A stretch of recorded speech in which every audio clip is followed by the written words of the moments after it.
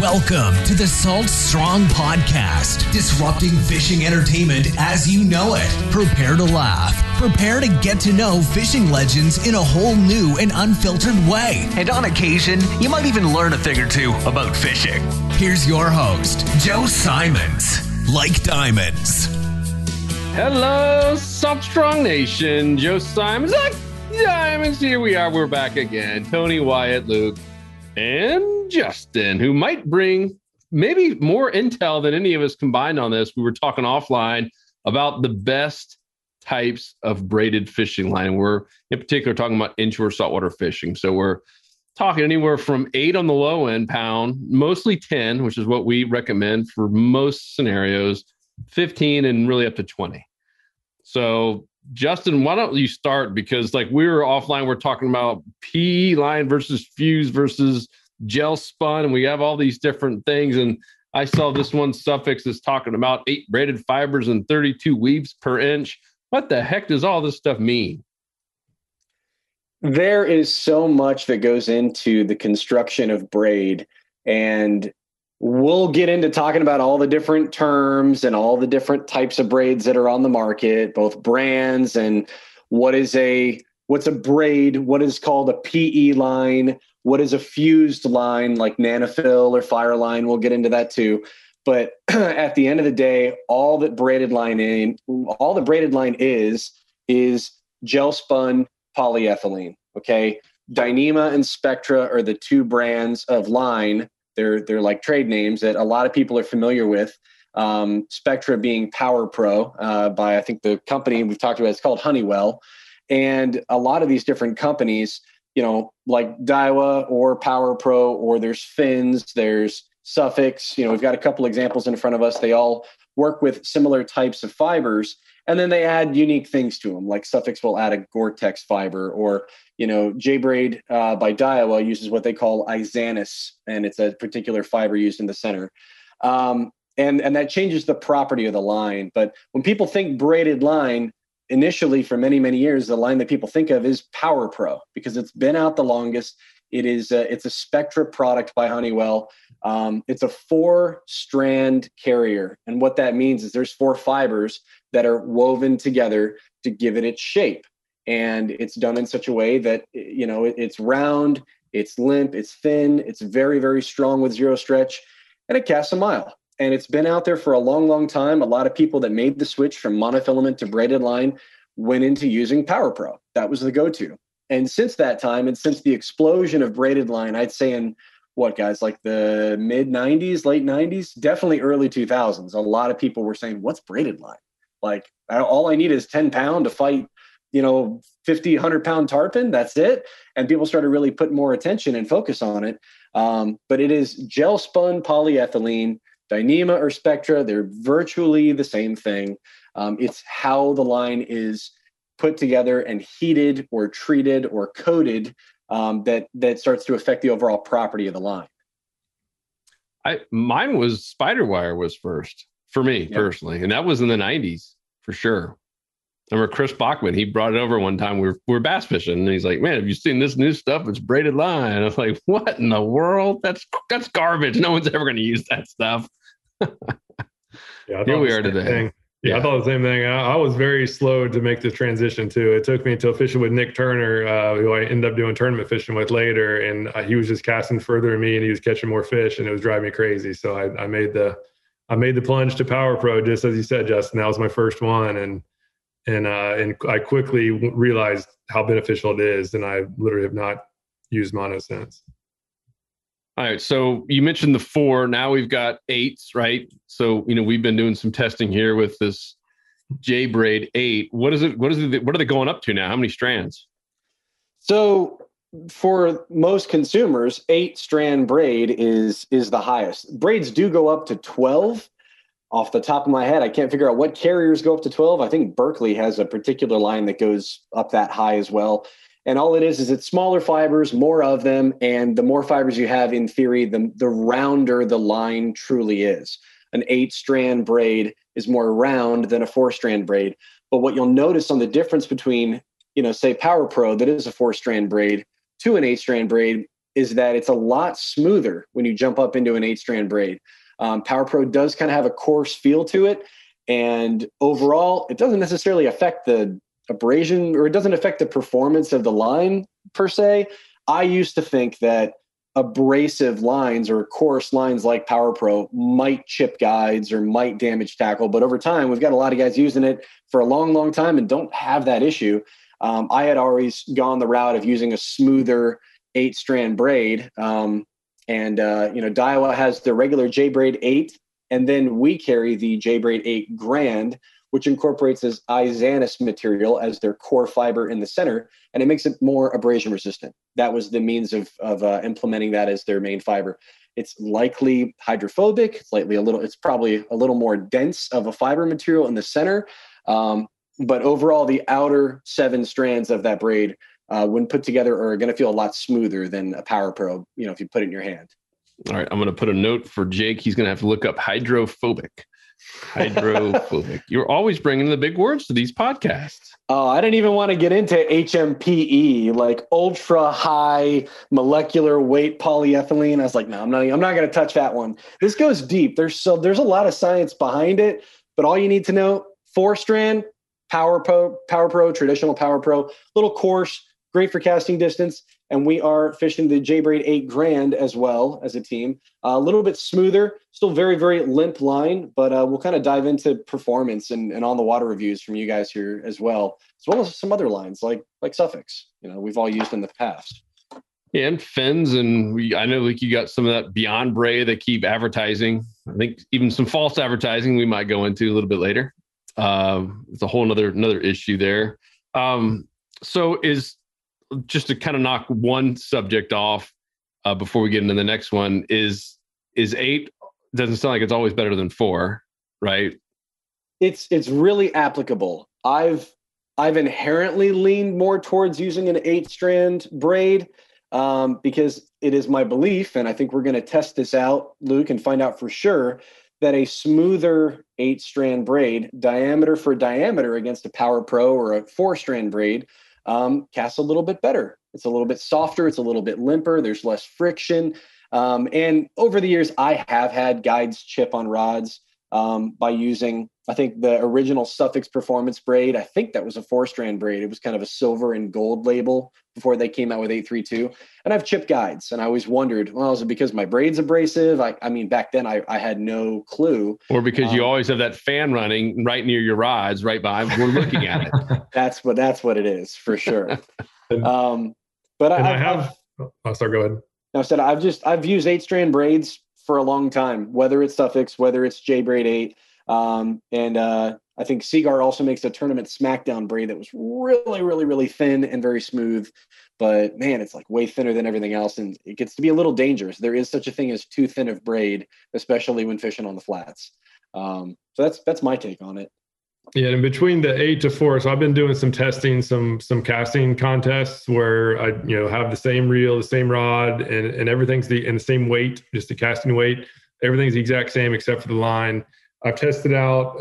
PowerPro's been the one I started with. So that's always kind of been the control in these tests.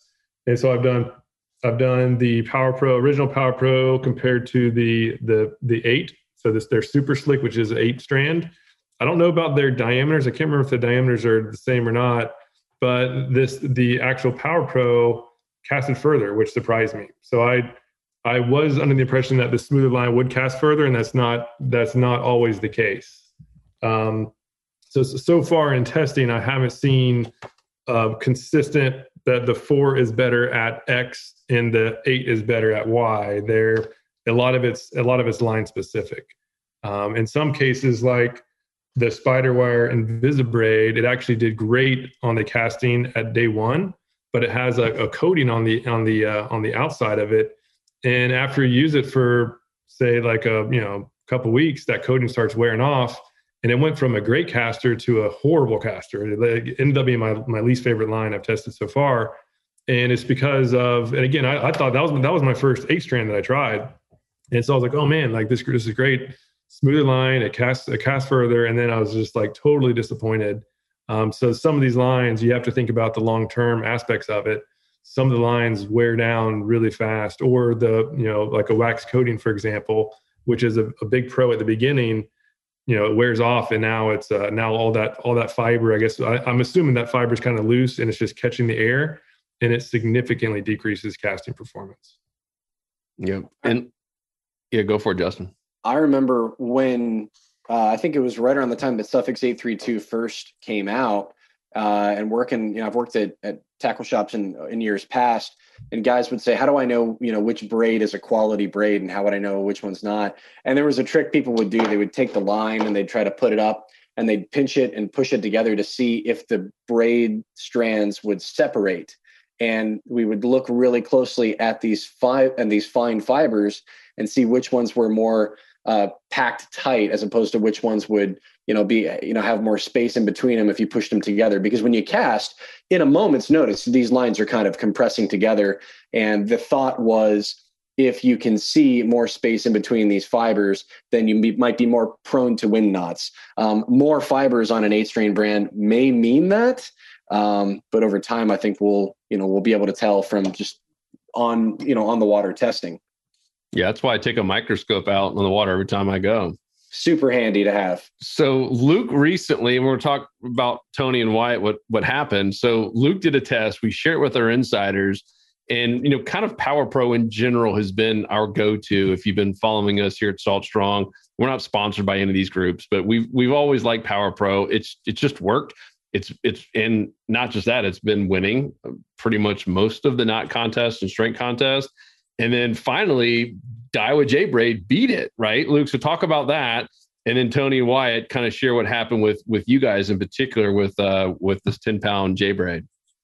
Yeah, so I've been testing in these contests. I've been doing 3 contests on the lines, and so one is on just the overall knot strength, right? So I'll tie knots, I'll pull them, measure the breaking strength, and then also casting contests. And that's again what I mentioned before, where I equalize everything, same rod, same reel. The only difference is the line and the same weight, and then abrasion resistance. And for braid, the abrasion is really tough to measure, so that's been a little bit tougher. But for the braid, I specifically focus on casting distance and strength, because those are really the two. In most cases, your leader is going to be rubbing up against the abrasion stuff. So the abrasion is not quite as important as it is with like fluoro and mono lines. But anyhow, so on the knot contest one, this is the J-braid 8 grand. I've done a ton of tests with a bunch of lines on knot strength. It's the easiest, right? I can just do it right here at the house. It's in a controlled environment, and generally I'm using 10-pound line just to keep everything the same. And in general, the breaking strength with the FG knot on a 10-pound braid to a 30-pound leader is my test case. It's usually around like 17 to 21 pounds at best. And when I got this J-braid 8, the first time I did it was 23 pounds, and I was just like, wow, I was pretty amazed. Next time was 25 pounds. So this is a 10-pound line, 25-pound breaking strength. I was totally blown away. So this is the line that has had the strongest breaking strength I've ever seen on a 10-pound braid. So that alone, I was extremely impressed. I use it as well, and I did have a decent sized snook. It's probably 27 inches, just under the slot, but it had me around 2 pilings, and I had to pull it up current around these 2 pilings, and the line was, the braid was all over the pilings with oysters, and it survived as well. So I was, at least for the strength side, this has been very impressive. But there's a pro and con to everything, and I'll let Tony and Wyatt go on the con part of it. Yeah, so I know Luke likes to do a lot of the controlled stuff, the testing and all that. But when it comes to how I like to test out products, take it out on the water, use it real life scenario. And I had a big problem with wind knots on the J-braid, the 10-pound. I usually use PowerPro originally, always use the 4-strand PowerPro. Then I recently switched to the V2, the slick, and wasn't having any issues with that. Switched to the J-braid, the 10-pound. First trip out, it was like every 3 or 4 casts, I was having issues with wind knots. And I know Wyatt was having sort of the same issue as well, right? Yeah, I was out filming an insider report. It was actually for those who've been keeping up with the insider reports, the ones that we put up each week. This was the first part of that 3 redfish series that I've been doing. If you notice, I switched rods kind of halfway through that report. It was just like every couple casts, I was getting really bad wind knots with that J-braid. I actually ended up taking the reel off the rod because it's a rod that I really like, throwing the reel in the back of my kayak crate and putting my other reel on that rod just because I couldn't continue to use it. It was, I was having to cut line, tie on new leader. It was becoming a hassle, and there was fish. I could see them everywhere, and it was just costing me time being efficient on the water. I can't have those kind of mistakes happen. And I know that I spooled it right. And I'm used to using the original PowerPro as well. I've used the Slick V2, Tony, as you mentioned, but as Luke mentioned as well, that waxy coating that's on those, I've had it wear down, and I'd rather just stick with the original PowerPro, just because I don't have to worry about losing that casting distance. I've not had any wind knot issues with the V2. I have had wind knots with the PowerPro, the original PowerPro. Not had any issues like that with the V2, but I don't like losing out on casting distance. So I've just traditionally stuck with the original PowerPro. But yeah, that J-braid in that report, I couldn't continue using it that day just because I was getting so many wind knots. Was it an exceptionally windy day for both you guys? Yes. Okay. Maybe it wasn't. I started out the day in it's kind of like a creek where I launched from, and it was wind protected, and I was casting around, having issues. Once I got out into the main area, it was a little windier and still having some issues. But, I'm fishing from a kayak 99% of the time. I always have the wind to my back just so I can get a better cast. So I don't think it was the wind in that case. Some people also do say like how you spool it on the reel plays a big part. But honestly, when I put PowerPro on, I tie it onto my reel, I throw the spool on the ground, and the spool's flying everywhere, hitting the dog, hitting the walls.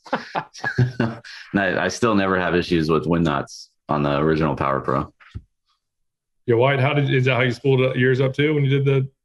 No, that contraption that you made, if anybody hasn't seen that video, the one with the cardboard box and the pencil, I did that. And I actually had resistance applied as well. I put a little block in the cardboard box so that it applied extra pressure, so that I knew that when it got spooled on there, it had good pressure. There was nothing that got let up. It was honestly, I was really excited to use it. It was on a brand new reel, that ballistic 2500 that we carry. I was so excited to get out and use it because it was perfectly spooled up on a brand new rod, brand new reel. And it was just, I was having so many problems with it. It was very frustrating.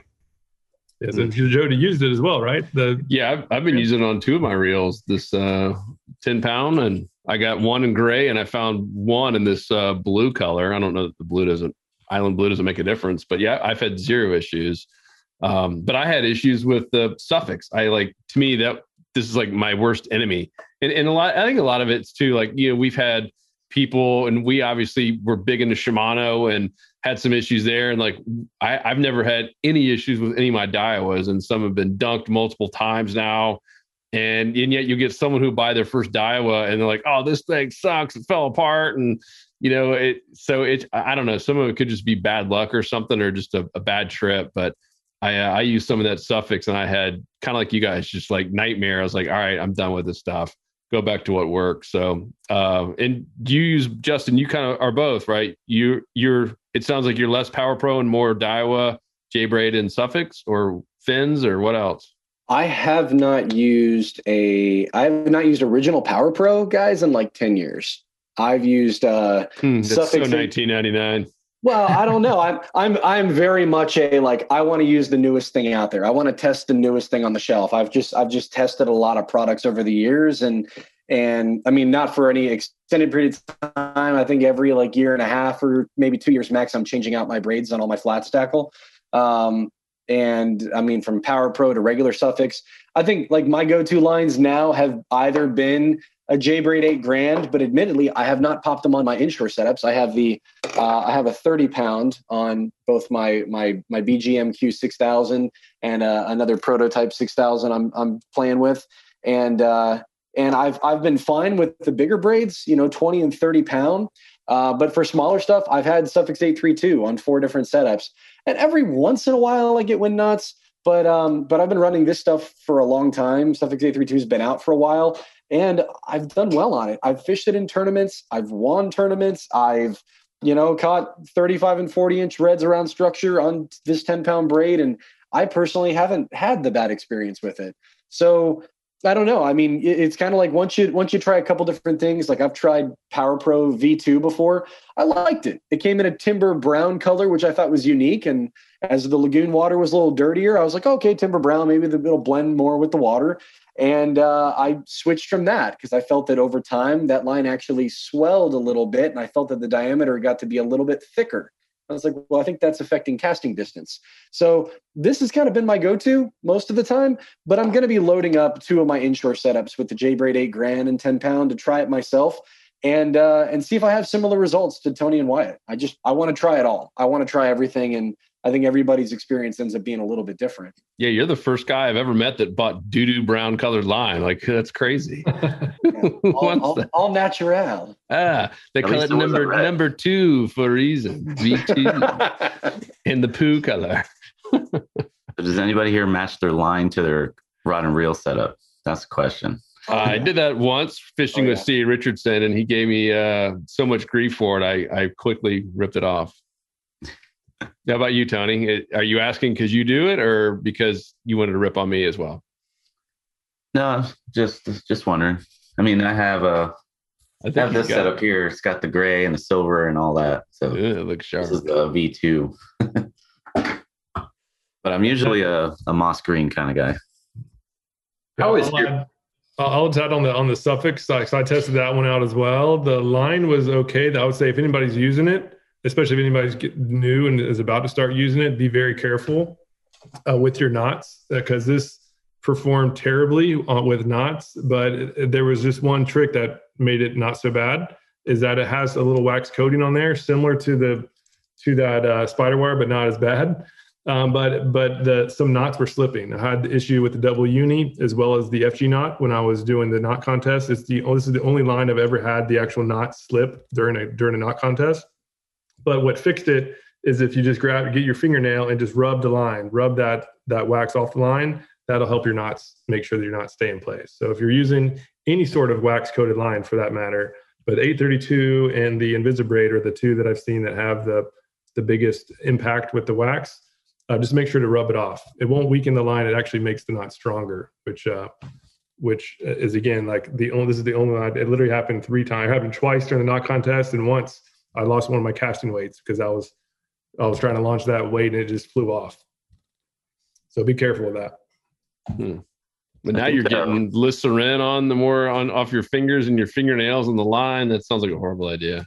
Unless, of course, you have your Dr. Juice hand and lure cleaner. Of course. So I think a good topic too is, or actually a misconception that I see a lot of is abrasion resistance. Especially somebody such as myself. I came from bass fishing, went into inshore fishing, and we tie straight braid with bass fishing to our lures. We're fishing in grass, and we have no problems getting those fish out. And it's a matter of soft structure versus hard structure. Braid is really good for cutting through grass if you're fishing thick, vegetation because it's so thin. Like when you're tying knots, you cut your finger because it's a soft tissue. So if you're using braid for inshore grassy areas, it works really well for abrasion resistance. But if you're fishing harder structure, rocks, pilings with barnacles on it, as soon as it touches that with any amount of pressure, it will break off. That's another reason why we use leader inshore. Yes. Very, very good tip. So Wyatt, what do you like? Are you back to PowerPro original? It sounds like. Correct. Yeah. So I'm back to PowerPro original. I've tried a bunch of different braids. When I first started fishing, I used that Berkeley Nanofill. That was the first braid that I ever used. I enjoyed it for, just basic casting in the pond. It was okay. I found that it didn't hold up very well in terms of knot strength. And as we're on the topic of abrasion resistance, I actually had it break off in soft cover before as well. It wasn't a terribly strong line. Then I went to the Spiderwire, which that was okay. I had issues with knots. And then when I found PowerPro, as I kind of started diving more into saltwater fishing, learning a lot from Salt Strong, that was kind of what was taught was, spool up 10-pound PowerPro. You're going to get good casting distance. I watched all of the knot strength tests and tutorials that Luke had put together years and years ago. And it was just like, there was no other line that I felt like I needed.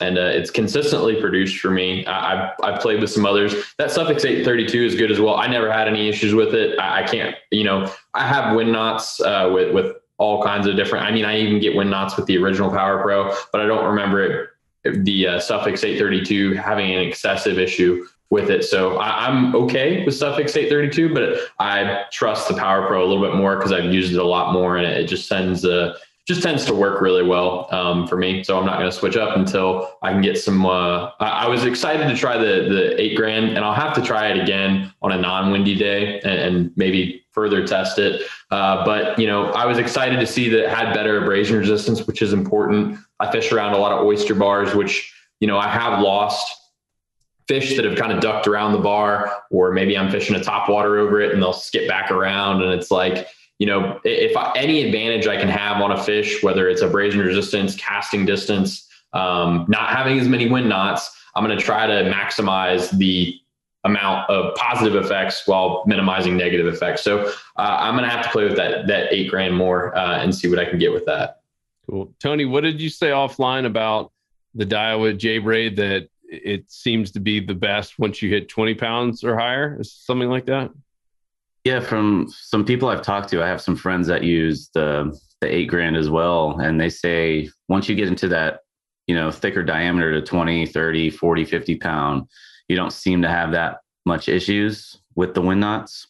Like I was using 10 pound, and they said when you get to that really thin line, that very limp line, you're going to have a lot more issues. So I'm curious to see if, Justin, you have any issues, because I know you said you use mainly 20, 30 pound. Yeah, I don't have, honestly, a lot to speak to for the 10-pound size, but for the 30-pound braid, it'll hold up to Kubera snapper in 40-something feet of water with jagged rocks and oysters. Look how happy you look there. Yeah, super happy.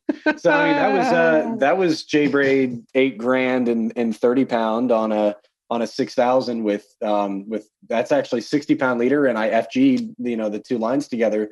And from a knot strength standpoint, and from I don't know if that braid ever made contact with rocks and structure, but that would be the fish to test the tackle, and it survived it. So I've been happy with it from a heavier line class. That's what I've outfitted all of my heavier setups. Anytime I fish a bridge inshore, it's 20 pound. If I'm going to go offshore, I'm using 30. I'm pretty sold on it. But I'm excited to be there with you guys and try the 10. Personally, pop it on my setups. I'm sure it'll perform similar to the Sufix that I've used, but we'll see. Time will tell. Yeah, I just bought a Quantum baitcaster, and I'm going to put the 30 on there. There you go. So found it in chartreuse. Weren't we using 30 when we were fishing for those sharks with Captain Mark? Yep. Those were like 5-6 foot lemon sharks we were catching on 30 pound J-braid. Worked really well for that. It's a super strong line. Justin, for those fish that you were catching and you using that heavier J-braid, I know you said you liked it a lot. How much kind of translating that fishing to inshore flats fishing, where you're making a lot of casts repeatedly over long distances, what you're doing, or is this, that similar type of fishing, or are you deep dropping, trolling, where you're not having to do repeated casts into the wind? So that particular fish was caught, cast after cast. I was casting from like 55, 60 feet of water into 30, 35 feet of water where it was shelving out. And I was able to pull that Kubera out away from structure. And 30 feet there is pretty shallow for Kuberas. They'll head out to 100, 150 feet. But even when I go for tarpon, off the beach, and I've had a lot of success here recently with, 60 to 100 pound tarpon, casting 2-ounce, jig heads and long eel presentations, and have done very well. I've had 0 wind knots. I don't notice if my distance is any more or less. A lot of times I'm fishing at night, or I don't have 2 different braids on the water to check my distance with 30 pound. But overall, I've been happy with it. I don't feel like it's coming up short, so to speak. Yeah, lure weight definitely comes into play. If you've got a heavy, 2-ounce jig on there, your line's really not slowing down as it's coming out of the spool and then through the guides. I like your eel, bro. Thanks, bro. Thank you, bro. So, Luke, what you've done probably the most like off the water testing with this $1,200 knot tester and stuff that you got. So, in terms of like that 10-pound, the J-braid has been the strongest. Is that what I'm hearing in terms of? J-braid has been the strongest. Yeah. So I now, if I'm just fishing and not testing out a line, I'm using PowerPro, original PowerPro, just for my flats, my just long distance casting.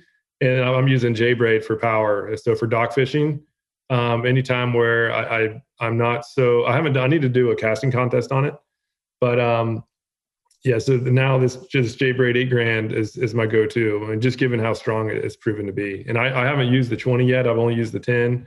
I've only used it on one spool, and I use it. I was using it a lot when I guess toward the end of last year. I definitely did have. I know I at least had one wind knot, but I don't recall it being abnormally bad. It was on a windy day. I just kind of wrote it off as I just shouldn't have been casting into the wind. So I'll re-spool another one just to see. I'll do two rods, one with PowerPro, one with this 8 grand, and just fish them for a while and just see what the differences are on castability, on wind knots. I'd really like to have just one line just to say, okay, this is the best.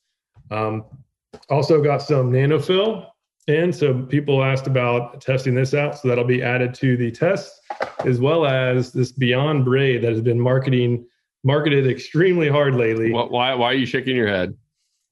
I've used it. It's, it falls into that same category as that Guggen braid. It's just, I don't enjoy it. I don't think it casts well. I didn't feel like I felt knots slipping. I did not like either. Beyond Braid, the Guggen braid, there's a couple braids out there I can absolutely trash.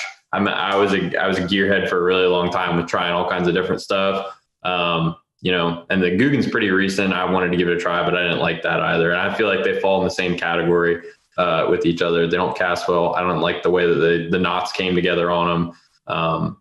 Just not a fan. I haven't seen a good review yet. I haven't played with it and touched it myself, but I'm really looking forward to seeing what you think about it, Luke. And I know you'll put it through the ringer and see if it's going to stand on its own. Yeah, it's a 20 pound. I don't use 20 quite as often, but I do have some 20 of this PowerPro Max Quattro that I've been wanting to test out, and so I'll be putting those head to head. It's 25% thinner. Yeah, it says it right there on the back. Yeah, it is thinner. What's that, Tony? No, it says right there on the packaging. So Beyond Braid, that's that camo one that was getting bashed on social media, right? Because they were saying they were alluding to the fact it was made in USA, and they got USA stickers all over it, and it's made in China. Yeah, it's a little bit. Yeah, I don't really care for that. So it has a flag in there, USA company. But I thought that legally you're supposed to put where it's made on the packaging somewhere, and I'm not seeing that anywhere on here. It should be on the actual cardboard packaging. It came like this. It didn't have any cardboard. It literally just this. And I was just looking at it. I was like, oh, I wonder where it's made. And legally you do have to say that where it's made. So, but anyway, someone busted them. I think, I'm pretty sure it was a veteran that saw that and was just pissed off. And you should be like, don't market it as made in USA and put American flags all over it when it's made in China. Just say where it is, right? half the stuff, made in Japan. It's pretty clear. Where's PowerPro made? PowerPro's made in the US. It is made, by Innovative Textiles. Look at that. Sufix is made in USA. I think I only have the raw spool. I don't have the packaging. Mine says made in Taiwan. Yeah, Taiwan. Now, when it comes to lines, I don't know that we don't have to go too far down the rabbit hole of made in the USA, made in Japan products. Owner Hooks is not made in the USA, and Owner Hooks is perfection in hooks. Things made in Japan, from a fishing standpoint, there's a lot of really great quality products made in Japan. In general, it's wonderful to support USA products, but I wouldn't discredit the quality of a product, based on if it was made in Japan or USA. Not at all. Every reel that we buy, every reel now sold, for the most part, for intro fishing is not made in America. It was just, hey, be honest in your marketing. That was more the issue than, it's just, if you're trying to get someone to use your product, you don't have to be misleading on it right off the bat. And to your point, so far, most reviews seem to kind of stink. So I'd be interested to see what you say. So Luke, what was the worst so far in terms of strength? So best is J-braid, Daiwa J-braid. I don't remember. It was, it might've been the Spiderwire. I kind of write off as soon as it doesn't perform. I kind of just write it off. So it was either the Invisibraid or the Sufix. I can't remember, but either way, neither of them seem to compete with the PowerPro on the overall. But it's all documented too. You can just look on our site and just search, use that little search bar and search for the Sufix or the PowerPro, and all the stats are there. All those tests, just like always, the tests are recorded, and so you can see what the process is. If something's wrong, you can let us know and we'll fix it and make it better. Do you ever test out using 8 strands of your hair all braided together? No, I'm still growing it out longer. That's my secret reason. And so that's what is that now? It's like maybe 40 yards worth right there. I got to fill up a spool. I got to be able to do a whole spool. Luke braid. 10 pounds. So question we get all the time after, hey, what's the best braid? What's the best braid color? Wyatt's shaking his head. I just don't. I think it's such a silly argument because we tie on leaders to completely negate whether your main line has an effect on a fish strike or not. I think that the color of your braid is like the color of your popping cork. It should be whatever you can see easiest. That's my personal opinion on it. What do you guys think? I mean, it depends on where you're fishing, I'm guessing. I mean, like looking at Luke's underwater trout footage that he published here, I mean, it wouldn't matter what was on there. I mean, he had a 6-inch like monster camera, trolling right there where the leader meets the line, the main line. I don't know that it matters, to your point. But then again, there's some people that swear by it. Luke, have you ever started your test? Your underwater? That won't be on the braid. That's all about the mono and fluoro. Oh, you're going to do all mono and fluoro. Okay. Yeah, I don't think the braid color matters. Like what I said, like the fish are cute ink. So for the longest time, I was a camo, right? I started with PowerPro. I started with the original PowerPro, dark green, moss green is the term. And so I was diehard moss green. And then one time they were out and I got the yellow. That was right when we started Salt Strong. High vis yellow. And and Joe, remember we took Chris Olt out. We went fishing over in Bay Pines, and Chris had won one of our online tournaments that we did at the very beginning. And it was my first time using the high vis yellow. And I was like nervous. I was like, oh man, like I don't like having the testing stuff while I've taken a client, taking this guy we were trying to impress. Like we just started Salt Strong. Like, this is gonna be so embarrassing if we don't catch anything. And this 8 strand was like the high vis did extremely good. Like I felt super comfortable, and I really liked the fact, as Wyatt said, that I could actually see my line. That was a huge benefit. And so really from that day forward, I really started switching everything over to yellow, the high vis, just for the fact that I could see it better and that I didn't see any difference at all in fish strikes. And so for a while I was using green, yellow, right? I have a couple rods of each and still never saw a noticeable difference. So I just migrated over to yellow. Now I'm having to go back to green because yellow is hard to get. Like it's been out everywhere. And again, now that I'm going back to green from yellow, I can't tell a difference at all. So I don't, long story short, I don't think it matters as long as you're using a leader. If you're going straight to the lure, then maybe so. But if you're using a leader, it doesn't seem to matter. Tony, Justin? I've always stuck with just moss green. Again, coming from bass fishing, that's all we use because we're fishing in grass and it blends in really well with the grass. And you're not really using leader when you're bass fishing. You're just tying straight 50-pound rope to your lure. So I've always stuck with moss green, and I'm one of those people that's just a firm believer. And if it ain't broke, don't fix it. I don't like to switch to new things just to try them out. I like to use what works. And it kind of reminds me of mossy oak camo that I wear when I'm pulling out my 4-pound ditch pickles on my 50-pound braid. But the only reason I did use a gray, it's like I guess it was trying to think of what the color was called, but right now it's a grayish color just because the color's faded a little bit. And that was the V2 just because I couldn't, like Luke's point, I couldn't find the moss green in that color or that type of braid. So I just went with that color and I don't really see any difference. Yeah, and I would agree. Color is irrelevant, really. Or just fades anyway. Yeah.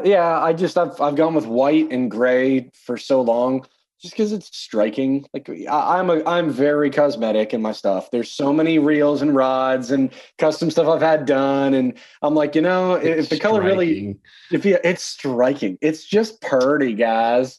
And I like gray. It's unique. There's only like one or two companies that make that color, so I stick with it. But in terms of performance, it's negligible. But one thing that's interesting, Tony, I remember I went fishing with a guy down in Okeechobee. We were flipping and pitching, and he had moss green braid, and he would take a black Sharpie, and he would Sharpie like the last 36 inches or so of his braid black. He's like, no. I get way more strikes when I like Sharpie up my line. And I never really thought about that. I've never seen anybody do it.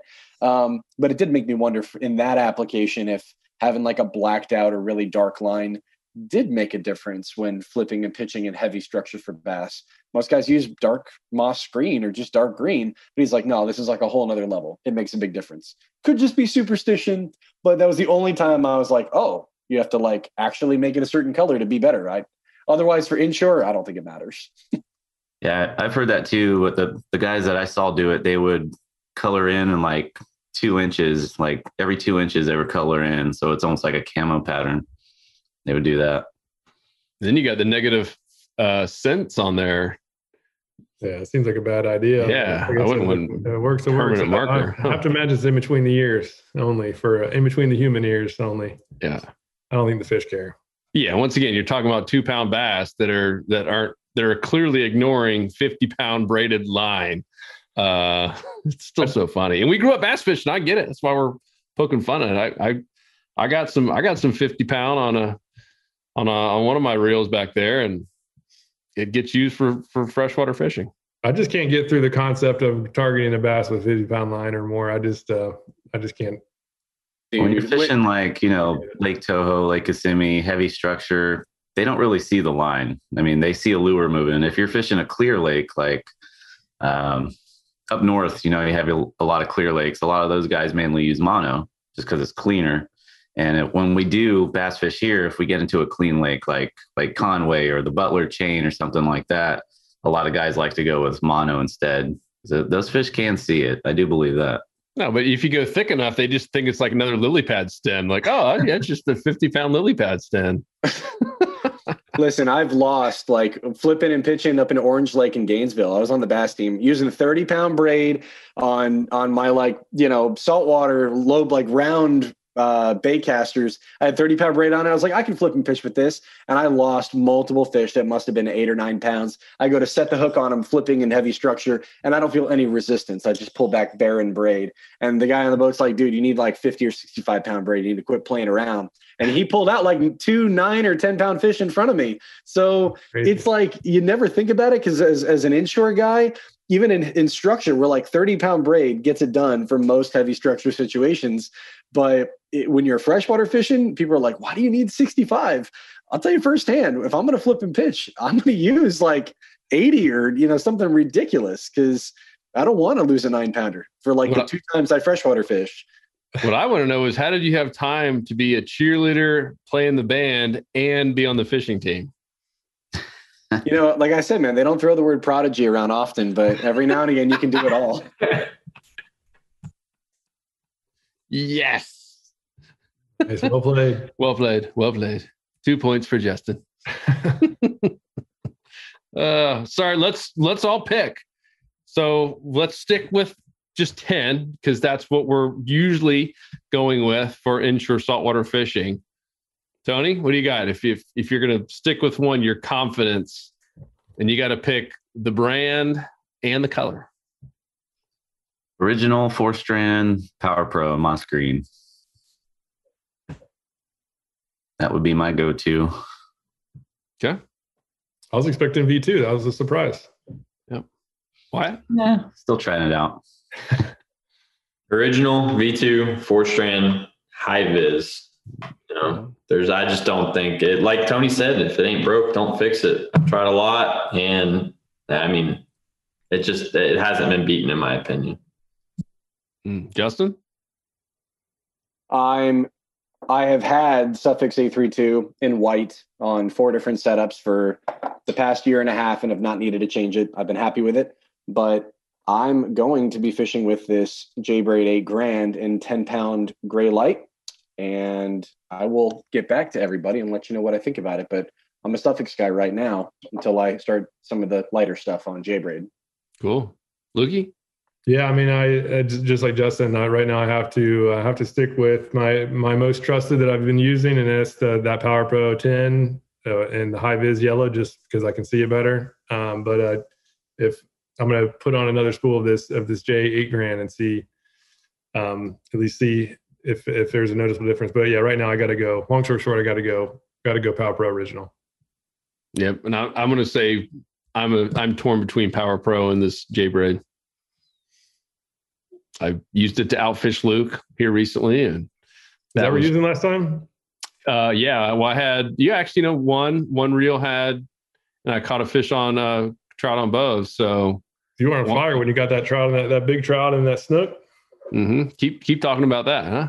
Yeah, about time you showed me up. How many casts are you making? Are you just waiting until Luke starts catching fish and then casting, or? He was doing that. I'd miss a fish, and I see him there as fast as he possibly could. But it's a legitimate strategy, Tony. Yeah, right? It's a smart strategy. I don't have to waste any energy. I'm just kind of watching. I'm like, all right, you missed one there, right behind him. What line were you using though? Because you caught 2 big fish right in my face. Yeah, I was using the on one. It was that Island Blue. 8 grand, and the other one was just normal. I think it was the normal PowerPro. I don't even know what it is. It's just old line. So been on there for a year. The line's not what catches fish. It's Slam Shitty 2.0 is really what takes credit for it. So yeah, you were on fire that trip. Last time I checked, the fish aren't biting the line. They're biting the lure. And it even outfished live bait. That was crazy. Luke, like we caught this live bait. We're doing a video for Blackout Chum because that stuff works. And maybe it's just the confidence and maybe we just get bored. But remember that was crazy. I mean, Luke literally doing a tutorial of fishing live bait on a popping cork, and I'm just throwing a Slam Shady around him, just like killing time, and I'm actually catching fish. And he's like, what is happening here? And going up to the live bait spot, we both caught multiple fish. So we got multiple trout, most of which were over 20 inches. And then we get to the spot that's had the most fish. And I was doing the live bait tutorial thinking that we were going to crush them. And Joe caught a couple. When I was trying to do live bait, Joe caught a couple more. And then we finally caught a trout with live bait, and it was the smallest trout of the day. And then as we were going out, we were throwing lures. And then Joe caught that nice snook and then a 24-inch trout. So I was just like, man, this live bait stuff isn't as easy as I thought it used to be. It was tough. Well, at least you can sport your braid, as our friend Captain Jeff Maggio would say, Lunker Dog. Lunker Dog. Guys out there sporting their braid. Matching the rod, matching the reel, matching their cork. Sport the braid. Cool. Well, this has been fun. The good news is we'll continue to keep testing this, not just on the water, because that is important to Tony's point and Wyatt's point, not just see, hey, what's got the best knot strength, because if it's getting wind knots every other cast, it's pretty annoying. But then again, I think we should all probably try multiple sizes on different reels, and sometimes it's even how you spool it. And even just how much line, that could be a whole nother podcast about just the right way to spool it. And you see some people you fish with, and they have like an 1.5 inch, gap in there. And some people fill it all the way out to the very end. And that can definitely make a difference as well. So that'll be another fun podcast for us. But other than that, come join us in the Insider Club. We have everything there in the store, fishstrong.com, up to 20% off or more, including all of our lines and leaders and lures, rods, reels. What else do we have in there? All kinds of new accessories. Unless you're a member, Insider member, you can't get this red hat. We're giving away for free here in the month of April. All you have to do is be active in the community and spend $20. You get a free $20 hat. One more reason, we're trying to come up with some cool stuff this year just to reward our Insider members. Just one more reason to be a member and get free gear. And of course, we're still doing the Monday giveaways. And we're gonna start up in the game here with some pretty cool giveaway stuff for our members. So I think we just hit, what is it, 20-something thousand members? That's the count. Woo! So awesome. We're having fun. Got some new help coming in terms of some content creators. We're going to have a little bit more beach fishing, maybe even a little pier fishing. Got some new mastery courses we're working on for our members. What we talked about this morning, a potential topwater mastery, sheepshead mastery, Spanish mackerel mastery, rod mastery. That was Justin's, our boy wonder over here. That's gonna be kind of cool. That was an interesting inner circle. I went and rewatched a big chunk of that. It's really good. It's amazing how confusing it is because none of these manufacturers use the same rules and guidelines. Yeah, it was a tip of the iceberg conversation on that inner circle call. A lot to go into. Just like braided line, reels, and rods, I think are those three that a lot of people want to know more about. They want to know the nitty gritty and the bones. Let's talk about. And then finally, we're going to have another podcast and a whole blog post. A lot of people have asked, just what do you guys recommend right now overall, right? Because we have 5 people here who all, for the most part, disagreed. A lot of hanging chads. But we can also agree, like, hey, if it was just, I could only buy one thing, one rod, one reel, one topwater, one soft plastic, what would I use? And so we're going to put together essentially a checklist of, hey, here's the 15 items, maybe 20 that you have to be successful. It just a bare minimum, because that question comes up all the time. And we're coming together just to agree upon, all right, this is for the best value.